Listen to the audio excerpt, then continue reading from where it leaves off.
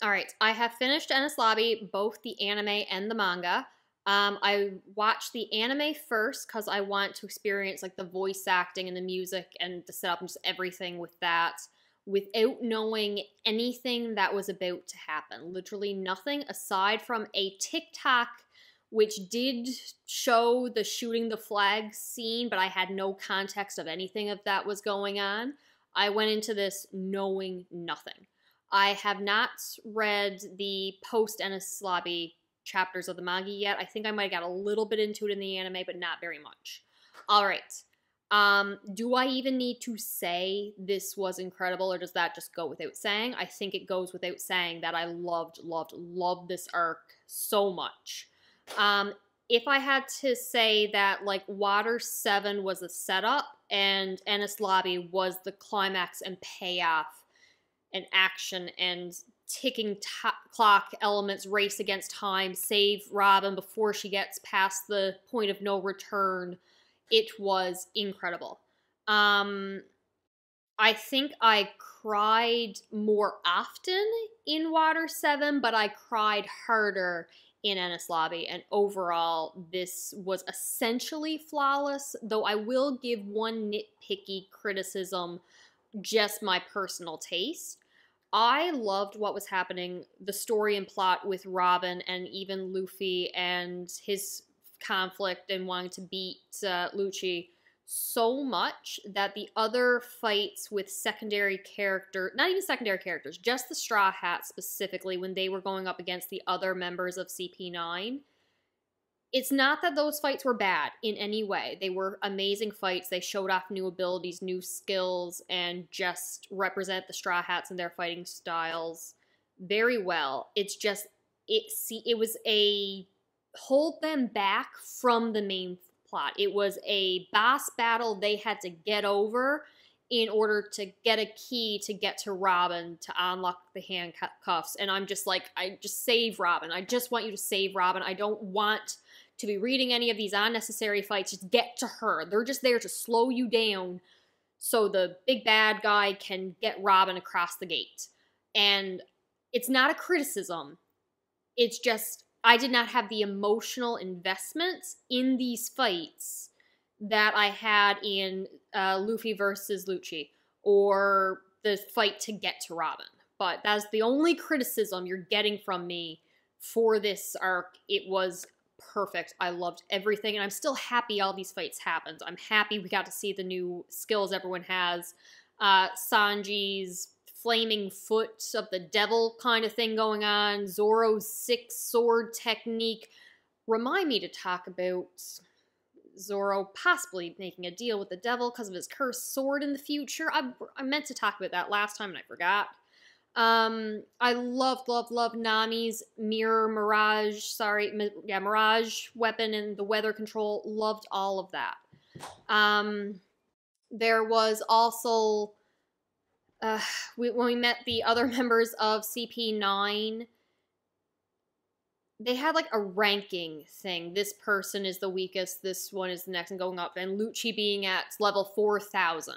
I didn't overly like that we were giving them power ranking numbers, and also I feel it was a Dragon Ball reference. I'm not actually sure, but I'm going to assume it was.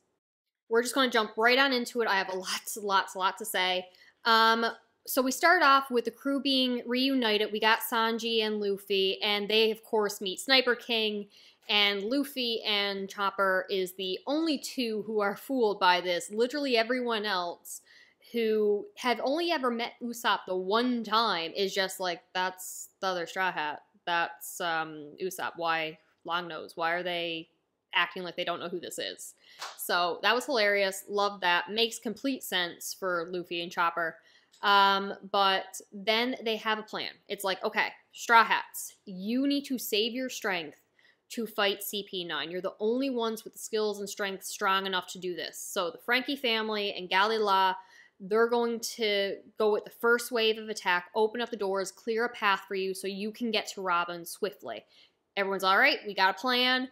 Luffy, who is just, I'm not waiting. So he is supposed to wait 5 minutes. 5 minutes, that's all he had to wait for them to clear a path for him.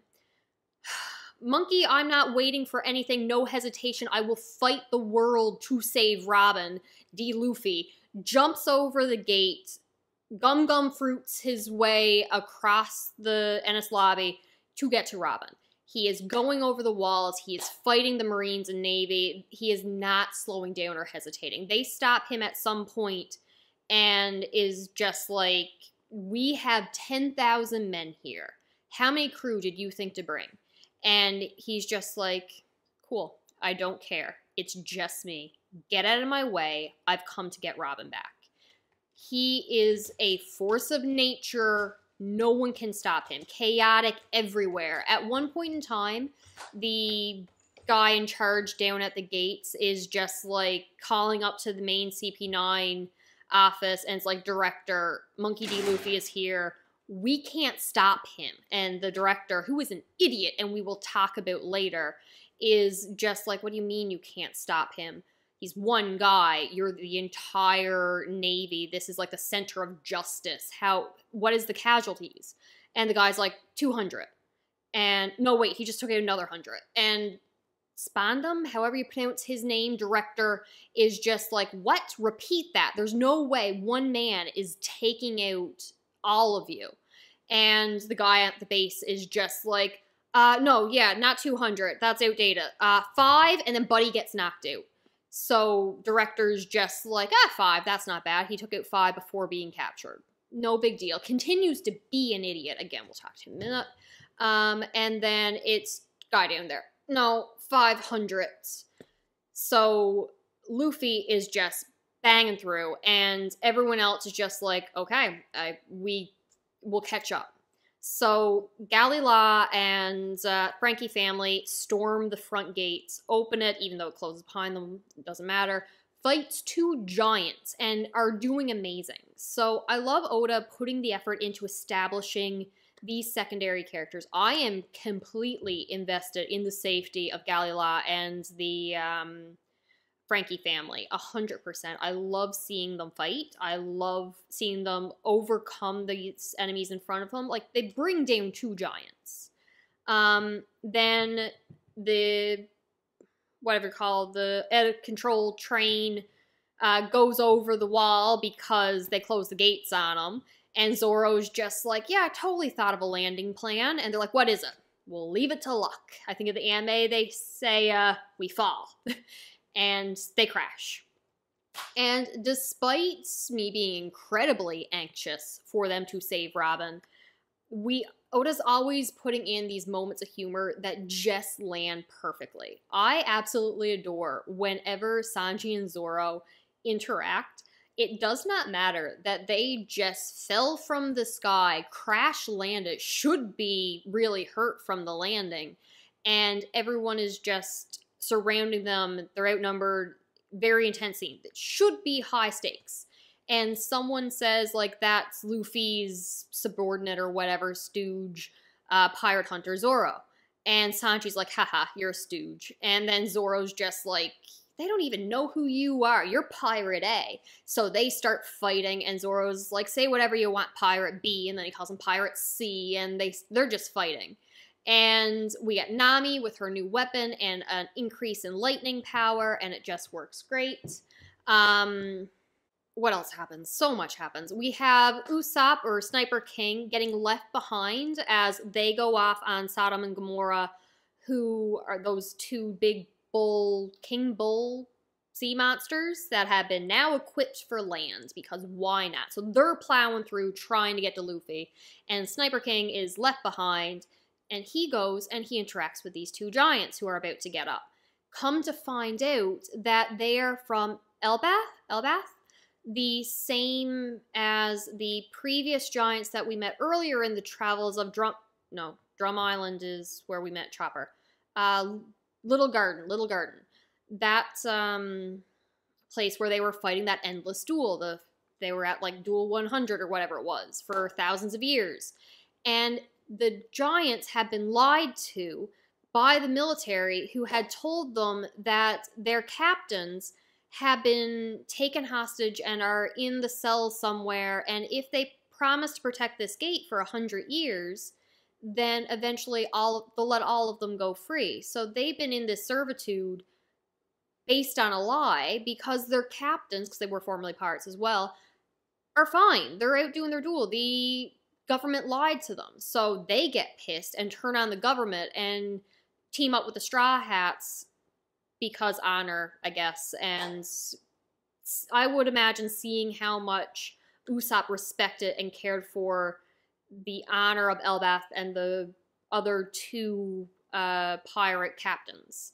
So they start going, help Galila and Franky family, catch up with Sam and Gamora, the two sea monsters, and one of them is taken down. So everyone's now, I think, on Gamora, who has been blinded. But these two sea monsters are so loyal to the Franky family and want to save Franky for the debt that they feel they're owed to them and being cared for.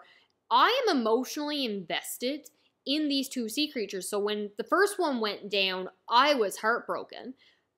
And now the other one's blind, about to run into a wall, and everyone is freaking out, and Zoro looks to Sanji, or Sanji looks to Zoro, and is just like, do you see a dead end? And he's like, I don't see anything. And the two of them just chop down a building, I'm pretty sure, to get them to the courthouse. And Gamora just collapses, exhausted, but he got them this far. The sumo frog holds open the, I was going to say door, but it's not really a door. Zoro just kind of chops a big solid block door in half. It's like, come on, we gotta go. We gotta catch up with Luffy. So they run in, and Galila and Franky family are holding off the swarm of Navy that are trying to get into the courthouse to follow them. Meanwhile, so many of Franky family goes to one area of the tower, the other half go to another area of the tower to pull levers to bring down the drawbridge to get them to where Robin is. Luffy has made a more or less direct path, maybe got lost a few times, but he is heading towards Robin. So he gets to the roof of the courthouse first, where he meets the door fruit guy, Blueno. And they fight. And this is a fight I'm very invested in because, again, the original CP9 agents that we were introduced to, I was so angered by their betrayal because I loved them when they were undercover as the shipwrights. I thought they had cool character design, they were really powerful, they were right chill, I loved how everyone cared about Iceberg, and then they betrayed me. And I hate them for it. And I'm probably best to talk about it here. My intense anger, very intense anger for Lucci has decreased slightly. I still love him as a character and as a villain, and he is a very well done villain, and I still hate him. But the anger was because of how much he terrified Robin and how he treated everyone around him, contrasting with how Luffy cares so much for his crew and good people and being a good person and being a good captain. And this man is just like, I care about the pigeon, everyone else can just die. And he doesn't care about his teammates, future teammates. That recruit was nothing to him. Spending 5 years at Water 7 and the people that he met and worked for and should have cared for there meant nothing to him. So an emotional, brutal guy who just cares about killing people. I hated him violently in the moment, but now he's just like a cool villain guy. That hatred that I have now has moved to his superior, the director Spandam, however his name is pronounced. Hated Lucci because he was just basically being rude and snippy and taking Robin away. I hate Spandam because he is looking for the correct words. Incompetent, a coward, an idiot. So many other terrible things. How he got into a position of power. I didn't know your father could just be like, give him my title because I said so. And then he punches Robin. And he kicks Robin. And he insults Robin. And I want this man to die. He gets punched in the face many, many, many times, and I'm very glad for that. So this man has the transponder snail given to him by Admiral Aokiji. Might be saying that somewhat right. The golden transponder snail that can do the Buster Call. And he's threatening to use that, and it terrifies Robin, and I hate this man. So, ranking of Full Metal Alchemist guy, you know who it is, and now this man for people I hate. What happens next? He, being the idiot who thinks, monkey, give me my friend back, D Luffy, is been taken down and only took 5 people with him. That just shows how big of an idiot this man is. Thinks everything's hunky-dory. He knocked the transponder snail off his desk, which is just hilarious, and was done before as well. Finally finds out what is happening down at the front gates. And it's just like, what? What do you mean 500 people gone? What do you mean like a couple thousand people gone? Looks outside and is like, how the hell is Luffy on top of the courthouse? Why is Blueno down? So the fight between Luffy and Blueno was just great. Again, I love that door fruit. And seeing Luffy go to Gear 2. This is now Jessica being an idiot, because how did I not think that Luffy wouldn't get any power? Why didn't I consider Luffy getting a power-up? Because, like, Naruto, you have plenty of transformations, Sage modes, the Rasengan, throwing the Rasengan. There's so many, like, power-ups in the show. Dragon Ball, you got Super Saiyan. Clearly, you got power-ups. The shonen, anime action ones that I'm aware of, everyone has power-ups. Why didn't I think that Luffy could have a power-up? I'm an idiot, apparently. So Gear 2 happens, and absolutely love that. Was very confused at first, because it's just like, I decided to get stronger, is kind of how it felt like. I didn't see a lead up to it. There was no training. It was just like, I got a new move that I want to try. It's almost like it happened off page, but not really. So when he met them back with the Foxy Pirates, Admiral Aokiji, he got stomped and is like, I need to get stronger to protect my crew and the people I care about.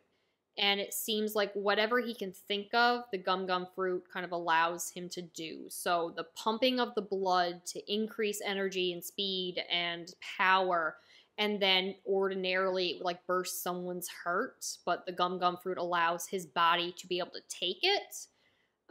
That's just a cool power-up. I'm happy to see it. I got no complaints at all. Watching Blueno fall was perfect. Oh my god, I really love that fight. Again, I'm going to like the fights with the original CP9 members because they betrayed me, and I'm connected and invested in them. The new CP9 ones that we're introduced to, not so much. Don't really care for them at all. I'm not invested in them. I got no emotional attachment of betrayal with them. I would prefer they weren't actually there, honestly. What happens next? So, Usopp, Sniper King, riding with the Giants, gets thrown up and lands on top of the courthouse. Bad landing. And then, Sanji and Zoro and Nami and Chopper all come up from the base to the top of the course, and they're all on the rooftop, and just before they show up, Luffy is singing out to Robin. He has, like, one of my favorite lines, I think, around this point is, like, I don't care what happens to the world or the government, just give me Robin back. And when the director brings out Robin, she just says, go home. Like, I don't want to be saved. Go home. I just want to die. And that hurt me because they've come all this way. And again, she's telling them to leave. And I am frustrated because, Robin, they are there to save you. They have come this far. The government agency people have already broken their promise because they have every intention of killing the Straw Hats now, because their words were, we promised we would let them leave Water 7 safely. They've left Water 7. Our deal is done. And Rob's like, no, the heart of the agreement was for you to let them go, but they're not going to do it. And I don't understand at this point, after the government's betrayed her, why she won't just let them save her. I guess she still doesn't want them to face a Buster call. And Luffy's just like, he's like, I don't get it. That's stupid. We're here to save you. We are going to save you. If you still want to die after you are safe, that's your own business. But you will look us in the face when you do it, kind of thing, when you make that decision. And we get Robin's backstory. And yes, it made me cry. So what happens, we see Robin as a kid. She's already got her devil fruit powers, and everyone thinks she's a monster and a demon. And she is in a neglectful home with a aunt, I guess, who doesn't care for her. Her mother's brother is there, and he's not sticking up for her. She's got no friends. And she is only really cared for by the archaeologist. The name left my mind for a second. They are the ones who care for her, who gives her the books, and she studies because her mother has gone on an exposition to learn about the poneglyphs. And she thinks if she learns how to read the poneglyphs, then she can go with her mother to, when her mother comes home, be helpful and have a place to belong, because that's all she wants is a place to belong. But the other archaeologists are just like, it's too dangerous. And they get angry when they learn that she now knows that they've also been studying this 100-year gap in the history and the poneglyphs, and they know the dangers, but she's just a child and they want to protect her. So no, you can't do this. So what happens is she runs off and meets someone who's been washed up, another giant from a different place than Elbath, named Saul. And they get it talking. And that reminds me, one of the things I'm loving about this arc of One Piece is just everyone's laughs. So Saul's laugh versus the guy with the zipper, starts with a K, cha-pa-pa, his laugh. I love the laughs in this series. So Robin is talking to Saul, and we learn that Robin's mother has come back. She's escaped from the government's prison, and the government is now coming to destroy the island of Ohara. And we get Robin and the tree, and the government takes all the, takes everyone hostage more or less, lines them up, and are burning down the library, which, whether it was an accident or not, I'm very upset about. Then Robin is reunited with her mother. She learns the truth that this is her mother, but the mother is just like, I don't want her to be the daughter of a criminal, so she denies her. And Robin just screams out, like, don't you remember me? I've gotten bigger, I've grown, but it's still me. It's still Robin. And eventually the mom just, like, accepts her and holds her hand and gives her a hug and is just begging her, gives her over to Saul, is like, I need you to live. That is the screaming for her. Just live, Robin. As she goes in to the burning library to help save the books that the other archaeologists are throwing into the river in desperate hopes that they will survive to pass on the history of the world to the next generation. While they had been outside, the previous director of CP9 had allowed the head's guy to speak with the other government overseers. And it's revealed that the hypothesis is that during the blank spot in history, there was a different government and a people and an island that were really powerful, but they had an enemy. And this enemy we suppose is the current world government, who wiped them out. So they knew they were about to be wiped out, so they wrote their history on the poneglyphs. And that's what the government doesn't want people to know, that their foundation was based on, the foundation was destroying another complete island, and they don't want the truth to be revealed. And then, of course, you also have the ultimate weapon involved that now Robin can activate. So Robin goes with Saul against her will. She's screaming for her mother, and has to escape. And they meet the then Vice Admiral Aokiji, or Kuzo Jun. And this is what I love, but I don't like about him, which makes him a good character. He says something to Saul about justice and what's right and wrong kind of thing. And Saul had been a previous admiral or vice admiral as well, but he went to the government guy and asked questions like, why are we attacking these archaeologists? They just want to do research. They don't seem dangerous. If their research could be so dangerous, why don't the government do some oversight for it? Because it's just research. Tell me why. And they're like, it's none of your business. And the government then says, we're going to do a buster call on Ohara. We want you to lead it. And Saul's like, well, I'm going to be the one killing these people. I should know why. And the government guy is just like, you're questioning the world governments. You can't do that. And that's what led Saul to break out Robin's mother to get to Ohara, and now he's washed up there. So when Aokiji shows up, he sort of tries to talk reason in him, but he's not having any of it. And then one of the ships that have evacuees who have nothing to do with this at all, it's just the regular citizens, is blown up during the buster call. And Aokiji's just like, this other admiral, he's gone too far. I would never do that. Except he's complicit in this by still participating in the buster call, by still killing Saul. And you have Robin, who had been begging to stay with her mom. There's no one out there for her. She's alone. And Saul is just like, you have to go. There are people. No one is in this world alone. There are friends out there that will stand by you no matter what. So you have to get away. You have to live, Robin.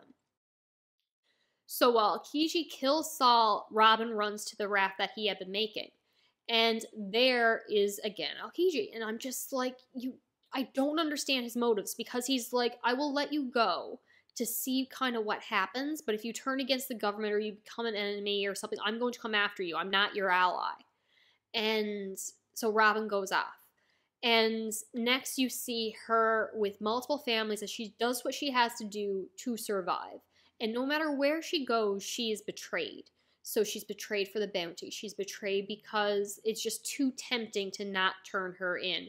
So she goes to pirates who already have bounties on her. But when they get stuck in a bind, they're like, we can't escape. Give them Robin. If we give her Robin, then they'll let us go. So she's just betrayed over and over and over again. And that is the final straw that we finally realize why she won't accept Luffy and them's help. Because she would rather die than live long enough to be a burden to them to the point that they would betray her, that she's not worth keeping around. And revealing all this to Luffy, he's like, I finally understand. You think that I would not fight the world for you, that you are not worth 170 allied nations of the world government raining down on us to get to you, and eventually we would betray you and turn you over to them. And Luffy's response to this is to turn to Sniper King and say, target that flag. And they burn down that flag and declare war on the world government for Robin's behalf. She's like, give us Robin. So she is in shock watching this flag burn and seeing that these are her people. These are the people that Saul was talking about, that they will go to war for her no matter what. They are her friends. And Luffy just screams again, Robin, I still have to hear you say it. There's something I still need to hear you say. Tell me you want to live. And she's just like, I didn't know this would ever be an option, but yes. Let me hope. God, yes. Take me to sea. Let me live. I want to live. She screams it. And Luffy and the crew are just like, all right, we're going to go get her. So, Franky, who this time has been with Robin, and I have forgiven him completely for his involvement with the beating up of Usopp. And mostly because, like, your existence is not a crime, and all he's been saying to Robin about the crew coming to get her. He also makes a very emotional decision, which I really love. So he had the blueprints for the battleship ultimate weapon on him this time, and had decided, like, he had these weapons so that if the government ever had Robin, then they have a counterbalance, a counterweight to fight against them. And he needs these blueprints to fight against the government. But if he gets taken as well, then the government's going to have the blueprints. If the government has Robin, then they're going to have the ultimate weapon. He bets on the Straw Hats. He's like, I bet you that they are going to get their friends back. And therefore, I'm not going to risk you having these blueprints. So he would rather set those blueprints on fire and not have that counterbalance for if the government gets Robin, then they have nothing to fight against. He would rather burn the blueprints to 100% make sure that the government does not get those, because he's betting that the Straw Hats will save Robin. He's betting it all on the Straw Hats. He gets thrown over the end of the tower, and the train comes through. Straw Hats jump on the train, gets Franky, and they go into, I think it's the Tower of Law. And then you enter the whole issue with the keys as Fukurov. There we go. It was bugging me that I forgot his name, because I did actually like him a little bit. Fukuro explains that you gotta get the sea prism manacles off Robin. We all have a key. You gotta fight all of us. Luffy wants to go fight him, but Zoro directs him to go after Robin and the Pigeon Man to save them. I don't actually have too much to say about the individual fights. Like I said, I liked Nami's new weapon. I liked Zoro having to use Usopp as an actual sword. That was hilarious. I like Chopper's new form, when he takes too many of the rumble balls, he turns into this monster, which is just awesome but terrifying, and could hurt his friends, and he doesn't recognize anybody, friend or foe, and he's just a destructive monster, so that's really cool. I love Franky with his cola. I love Sanji's new fire foot demon thing going on. Back to Zoro and his sword. So when he was stuck in the chimney before, he had said, like, that sword is haunted.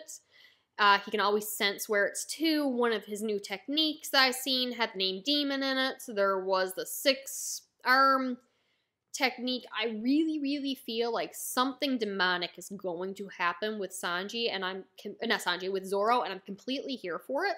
Can't wait to see what happens there. I liked with the original CP9 agents, they get some devil fruit powers. So one of them turns into a giraffe, which he's just like, giraffes are cool. I love this power, and everyone's just telling him how lame it is. So I love that. I do feel parts went on too long because I wanted to get to Robin.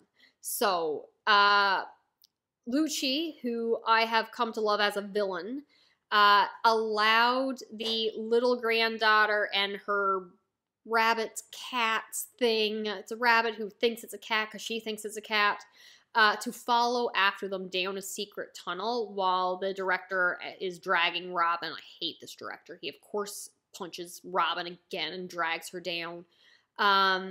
So Lucci allows them to follow because I think he just wants a good fight. And when the director's like, no one can know we're here, he's like, yeah, the kid was following us a little while ago. She's gone to probably tell the Strats how to get here. And the director's like, why didn't you stop them? He's like, you didn't order me to.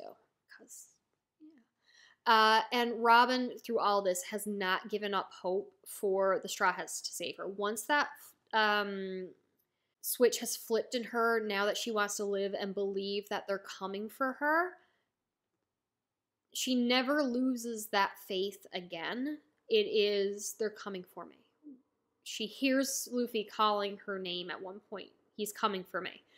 No matter how many times Sponda says, like, no one's coming for you, you're not worth it, they can't save you, they can't get past CP9, every time she's just like, yes, they can. Yes, they will. They're coming for me. He drags her across the bridge, like feet from the point of no return. She's like, no, I just need to buy a little more time because they're coming for me. So she gets away. She bangs her head or arm or whatever into him, and she tries to flee, but he knocks her to the ground, so she bites into the cement, blood coming from her mouth, just like holding on with every fiber of her being. They're coming for me. I just have to stay a little bit longer, buy a little more time. Like, I want to live. Trust in Luffy. They're coming. Luffy uses Gear 3, because apparently Gear 2 wasn't enough for this chapter, to knock down the metal doors between him and Robin, and goes down that passageway and eventually meets up with Lucci. And they have their fight. And it was intense, and I loved it. So seeing him use what we now know is like the shave technique to go even faster. And again, the blood's building up to increase his speed, to be able to hit through the iron body. And then Lucci being like, okay, but even if you take me down, how are you going to save your friend? So he like floods the tunnel that they just went through that's going to kill Nami and everyone in Zoro and Sanji and Chopper and all of them who are rushing in to get to them.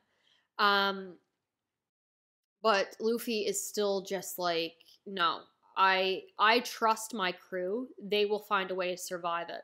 But if I take my eyes off you, then you are going to go kill them. So no, like we are doing this fight. And again, Gear 3, to increase the size and power of his fist, he punches Lucci through the wall out onto one of the warships. Because, I completely forgot to mention this when I was talking about the director Guy Spandam. He, being the idiot that he is, tries to do a transponder thing to see what's going on out there, ends up accidentally doing a buster call. So Robin is freaking out, and she is just like, everyone get off this island. The buster call, no one's going to be left alive. But he's just playing it off like, I totally meant to do this. It's fine. No big deal that I didn't do this. So the buster call is on its way. Lucci has gone off and fallen out with one of the warships, and they're like, damn, this is Rob Lucci. Please don't kill us. And Lucci doesn't care because he's just interested in fighting Luffy. Franky is the one who got past Lucci because Luffy was distracting him to get to Robin. And that's another thing I love, because Luffy is still royally pissed at Franky for the dissolving and issue and everything. That's his fault that his crew is broken and Usopp had left. But so he doesn't like Franky, but he trusts him enough to work with him to let him go to save Robin. So Robin is on the bridge. Spandam Guy pulls her off and is bringing her to the gates. There's no going back after this point. And then all of a sudden, shots rain down, fire and explosions, and Robin's able to get a little bit of a way. And you look up, and it's Usopp, or Sniper King, up on top of the tower, shooting down at them to give Robin a chance to flee. And then the idiot that is that director is just like, well, we need her alive, but you know what? Shoot and aim to kill. So they fire bullets at Robin, and Franky is the one who takes those shots because his metal body takes it all. And finally, Robin is safe. They get the keys to her. They unlock the manacles, and I have a full volume of just her hands smacking this CP9 director because that was perfect. Through the tunnel, which is flooded, so everyone's stuck in that flood. They are saved by a mermaid because it's One Piece. I'm just going to roll with it. Kokoro, whoever she is, the conductor lady, crazy lady, grandma, has been a mermaid all this time. She's an ice mermaid. I think she mentions Fishman Islands, which I think was where the shark Arlong was originally from, his people. So we're going there eventually, I'm sure of it. Very excited for that. And yep, she's just a mermaid. So she gets them to safety through the tunnel before they have time to drown.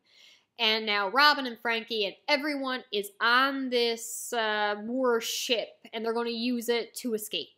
One more thing before I go into the finale of this arc is going to be there was a moment when when Luffy and Lucci were on the battleship that one of the admirals was just like, Straw Hat Luffy's there. I'm sure Lucci could survive this. Blow up that ship.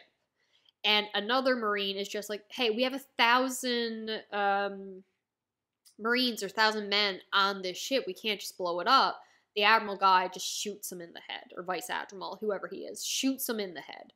And it's just like, anyone else questioning my orders, fire on that ship. And they burn the ship down. They destroy it. So most likely sacrificing their own men in an attempt to get Luffy. And it's just showing that a Buster Call is indiscriminate. There's no limit to the number of people or who's going to be hurt. The first one destroyed everyone on Ohara, including the innocent civilians on an evacuation ship. This one, they're willing to kill their own men. It is just brutal. You can see why Robin hated it and why it's so bad. Luffy is having a final hard time taking down Lucci. He is exhausted from using Gear 3, and he's down for the count. Sniper King takes off his mask, and it's Usopp. And he is screaming at Luffy, like, what the hell is wrong with you? You're going to lay down, be done? Fine. Lucci, come after me. I'll take you on. And Luffy is just like, no, he'll kill you. Usopp, you're here, you came. He's very happy to see him, but like, no, you can't be doing this. He's going to kill you. Stop it. And Usopp's not having any of it. It's like, well, then you get up. What are you going to do about it? Don't act like this is over. Don't act like this is the afterlife. We may be going through hell, but this is not hell. Like, we can see the sky. We can see the ocean. Just get up. And so Luffy gets up. And he swears that he's not going to fall down again. Until Lucci is done, he's going to protect his friends, and he's not going to fall down. And I think that's handled actually a little bit better in the anime, because there's a moment where he stumbles, but he doesn't fall. He's like, no, I told you I'm not going down. So, again, with everything he has, he takes down Lucci. And when he does, it's just like announced, Rob Lucci is down. The strongest man ever to go through CP9 has been defeated by Straw Hat Luffy. And just cheers from the Straw Hats. But Luffy falls. He is spent. He can't get back up. And Usopp is just like, come on, cross this little space, gum fruit over, we'll carry you the rest of the way. But he can't move. The Buster Call is in full force. It is destroying everything. And the other admirals and vice admirals and marines are swarming them. They're going to take Robin back. Of course, it will be over the Straw Hat's dead body. But they got no way out. They got no exit plan. Their warship gets blown up. And I don't know what's going to happen at this point. And then Usopp hears a voice saying, look below. And Franky thinks he's hearing the Franky family scream because we had thought they were all dead. But he's like, no, it's a different voice. Look below. And then all the other Straw Hats, look down, look below, look down, look below. Jump into the ocean. And Zoro's just like, that's crazy, we'll die. And Usopp's just like, no, we still have one more crew member. We're not alone. Jump into the ocean. Robin, can you use your powers to throw Luffy into the water? She's like, yeah, I got this. Leap of faith, they all fall into the ocean and are caught by the Mary. The Going Mary has come all this way to save them. They are still surrounded by this fleet battle warps that's going on. But Sanji had the forethought to close the gates of justice, and that causes the whirlpools to go in. And they're stuck in the whirlpools. And Nami's just like, guys, there is no sea that the Mary cannot cross. And I am our navigator. I got this. So she sails them out to safety. Then you have them finally sailing away. They're safe. And the rest of Gallia and Iceberg are coming up upon them. And everyone is just so happy because they've got the Mary. Robin is back with them. She's said thank you. They're just all relieved. And then the Mary cracks in half. And I expected it, but I wasn't expecting it to happen here. So they're like, Iceberg, you have to help us. You came just in time. It's a miracle that you're here. Fix the Mary. She's come all this way. She saved us.